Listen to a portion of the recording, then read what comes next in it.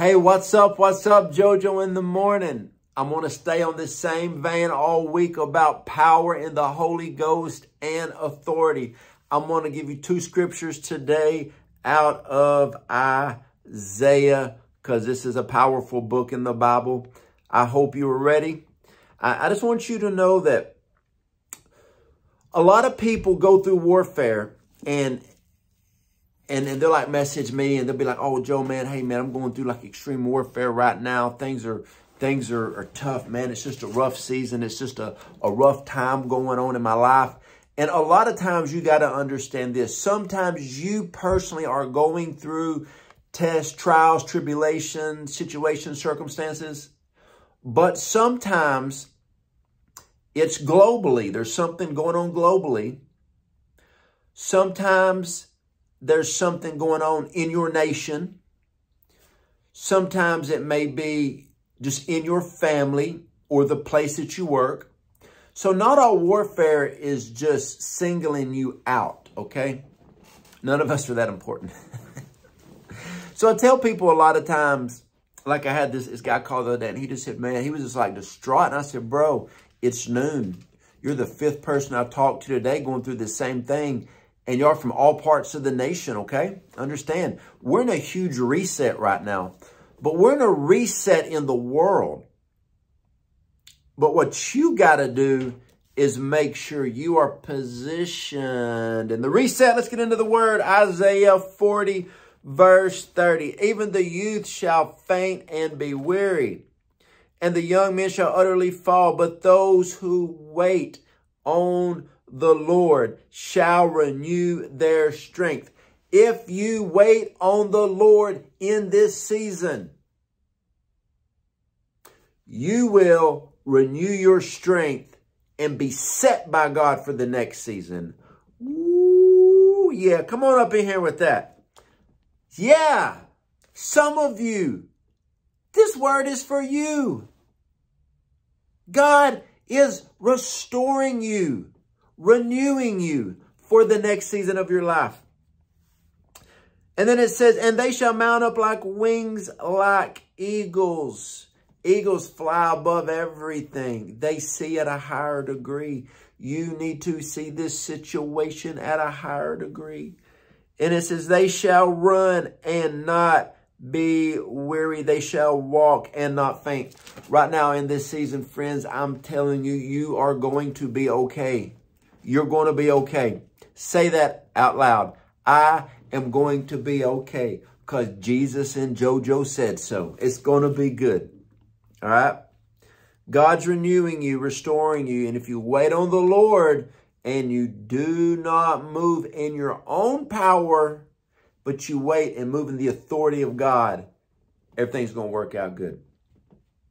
Isaiah 41, let's start on verse 10. Fear not, for I am with you. Be not dismayed. I am your God. I will strengthen you. Okay, let's read those last four words. I will strengthen you. When somebody says, I will, that is a promise. God is saying to you that if you will wait on him, he will restore you, renew you, and he will strengthen you. He goes on to say, yes, I will help you and I will uphold you with my mighty, righteous right hand. First scripture I read, wait on the Lord.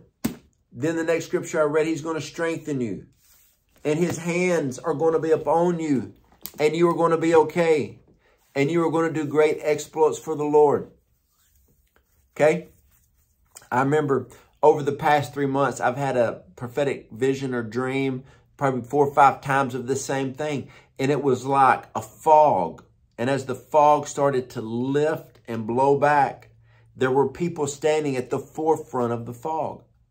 And the Lord said, those that do not give up in this season, they will be on the forefront of what I'm doing.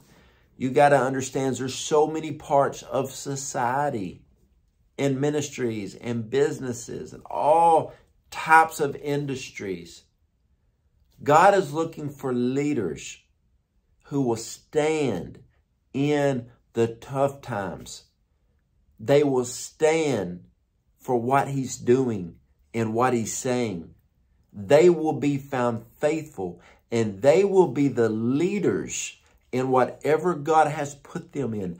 Make sure you are properly aligned with the Holy Spirit in this day, hour, and season, my friends.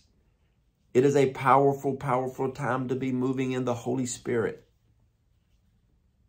It's almost like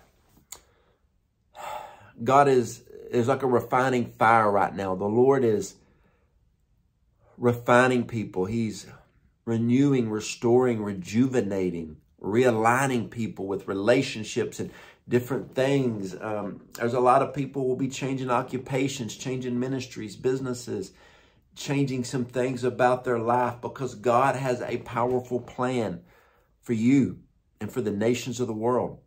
Make sure you are aligned with God properly to move forward in this. Those that wait on the Lord, he will renew your strength. He will strengthen you. He will uphold you with his righteous, mighty right hand. And he will set you on the path that he has for you.